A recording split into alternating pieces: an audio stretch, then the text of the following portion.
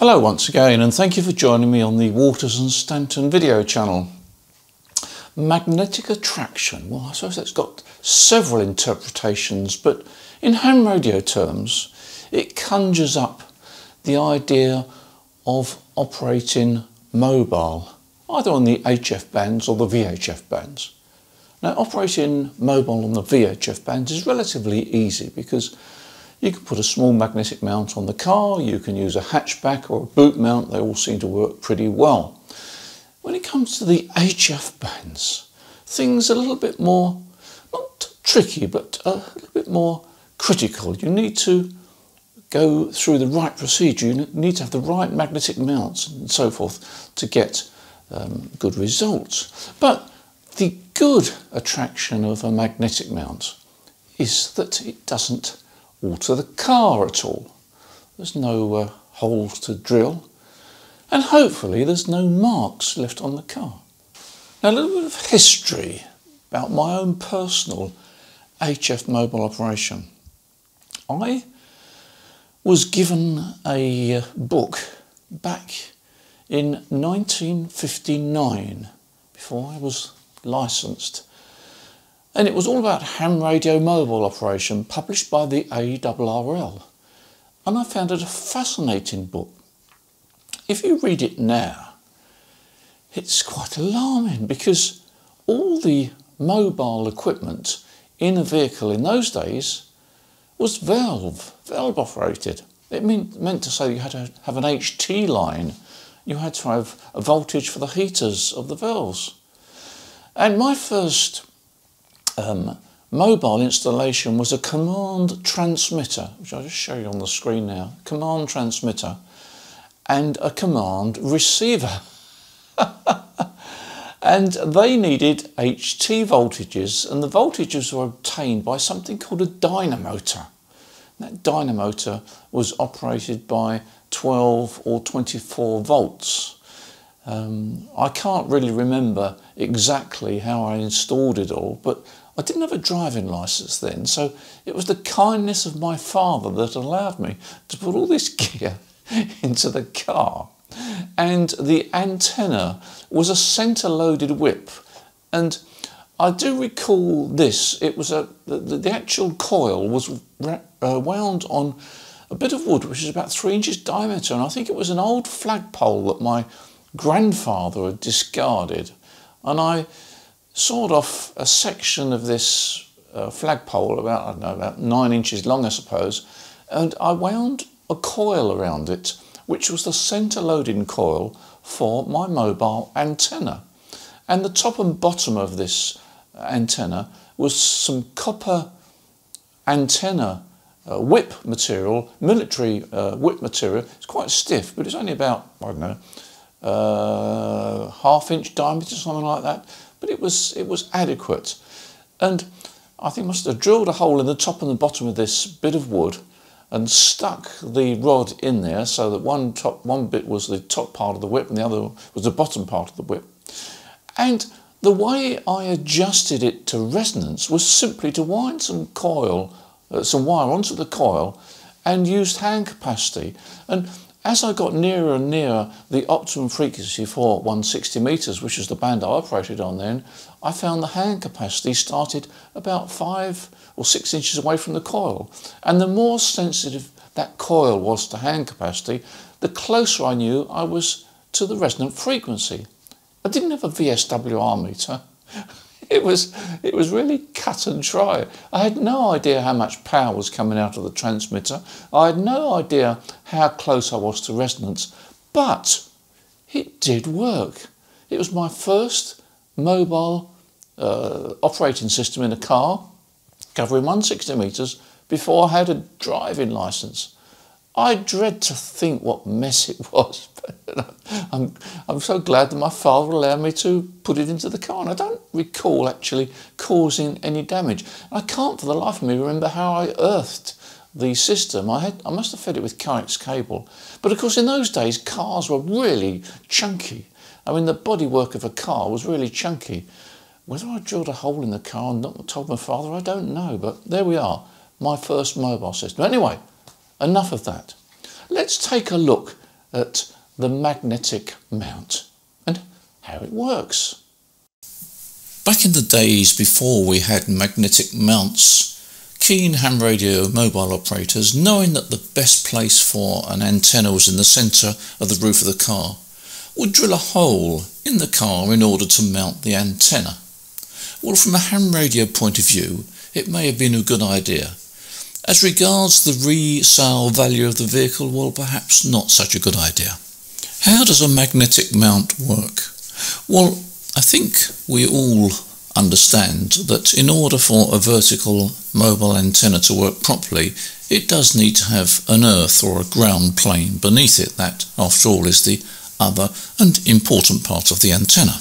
We could use hatch mounts or boot mounts, but that is not always possible, particularly on the modern car where there's a lot of plastic around and it doesn't get the antenna right in the centre of the roof. We know that RF energy will travel through a capacitor whilst a DC voltage and currents will not.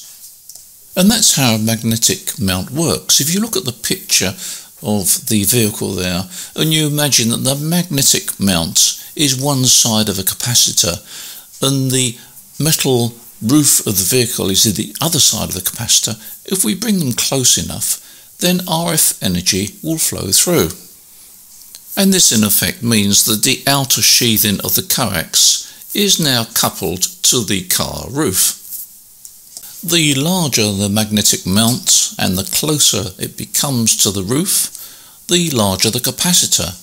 And large capacity is important for LF energy to travel through, whilst higher frequency energy such as 20 metres, 15 metres and the VHF bands requires less capacity.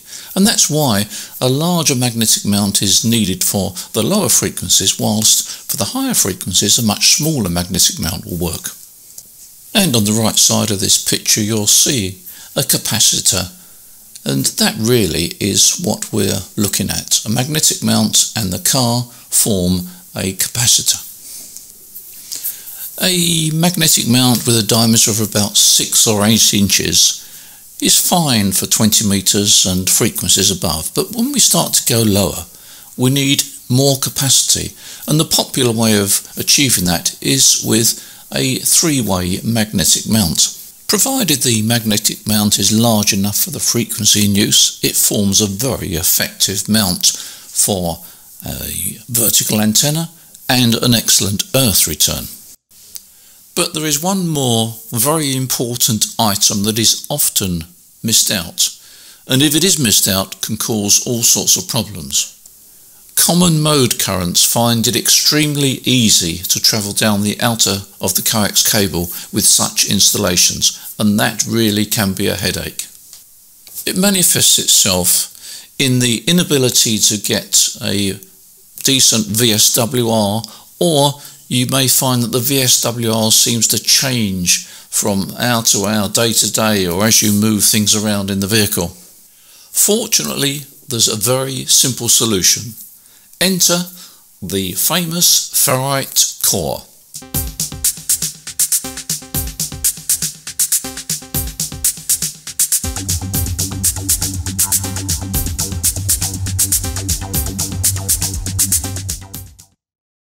I find for 20 metres about 5 turns is adequate. So it's 1,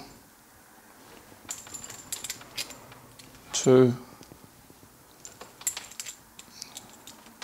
3, 4, 5.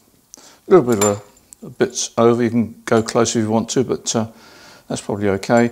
And then what I normally do is I normally fasten that with a couple of tie wraps. So there's your common mode choke made in a few seconds, and that will solve a lot of your VSWR problems and problems in trying to get the antenna to tune properly and to be stable.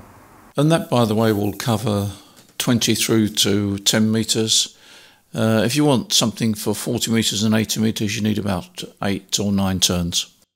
one of the most important things of a mag mount when you're putting it on the vehicle is to make sure that it's got protection there. That is a very thin plastic membrane which stops it from scratching the car, and you want to make sure that's cleaned regularly. So every so often I would take that off the car, just make sure that the car roof is clean, and just clean that. If you leave that on for a long time, you'll start to get possibly a mark on the roof of the car. So take it off every, I don't know, 3 or 4 weeks. Just make sure there's no marks on the roof of the car, and just give that a good clean with a damp cloth. Let it dry, and then put it straight back on the roof of the car. Mag mounts come in all shapes and sizes. This one is roughly 6 inches diameter, and as you can see, it's got an SO239 socket on, which matches a lot of popular antennas, particularly VHF antennas. Diamond manufacture an excellent range of high quality mag mounts. This one is ideal for HF operation. Also worth checking out the Watson brand, which are budget price magnetic mounts, and they're all on our website, so take a look. The modern mag mount is pretty strong, and it will certainly stick to a car roof pretty well. One of the popular designs is the triple mag mount, which is particularly good for the lower HF bands. The problem is that once it's on the car, you can't get it off that easily. What you mustn't do is to stick a screwdriver underneath and try and lever it, because you'll seriously damage the car roof, and you may still not get the mag mount off, particularly if it's a triple mag mount. There's a much easier way of doing it. What you do is you simply put your aerial onto the mag mount, screw it on firmly like that, and then use it as a lever, and you'll find that it comes off the roof so much easier. Now, if you're only interested in VHF and UHF, you can get away with a smaller mag mount, provided the antenna is not too large. Now, you remember that little plastic cover that came with your mag mount originally? Keep that, because if you remove the antenna from your car, you can pop that on there and it weatherproofs the socket on the mag mount. A lot of the HF antennas require a 3/8 inch thread, and Sirio do a nice little mag mount you can see here, which is on our website. It's got a 3/8 inch socket, and you can put your HF antenna straight into it. Now, if you have 2 antennas on your car, 2 mag mounts on your car, here's an idea. If you could find a way of connecting the earth side of those 2 magnetic mounts together, you increase the capacity, and probably you'll have quite good operation on all bands from 40 metres through to 10 metres. So that's really the basics of installing and using a magnetic mount. It makes a very tidy installation.